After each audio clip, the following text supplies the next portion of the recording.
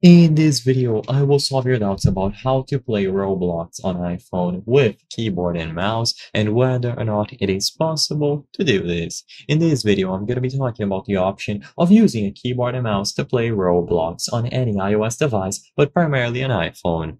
So, as you might be aware, if you are playing on PC or even console, you are able to connect a keyboard and mouse to play Roblox. Now, what about iPhone or iOS devices?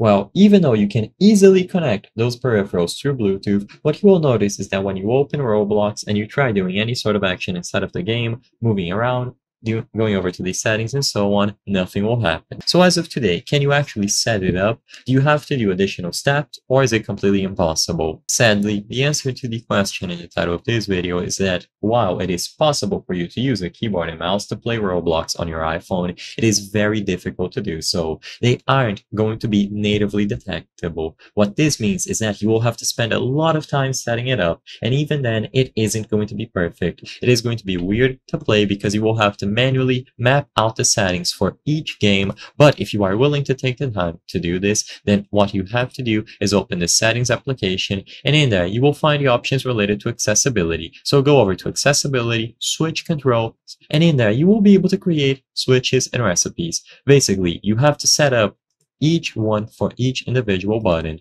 So go over to keyboard axis and you will be able to set up every single option. For example, A will move the joystick a little bit to the left. If you press space, it is going to tap on a specific location on the screen where you can find the jump button on the experience that you are playing, and so on. Because this is going to differ for every single experience, it is very annoying to set up and there is no guarantee that it is going to work.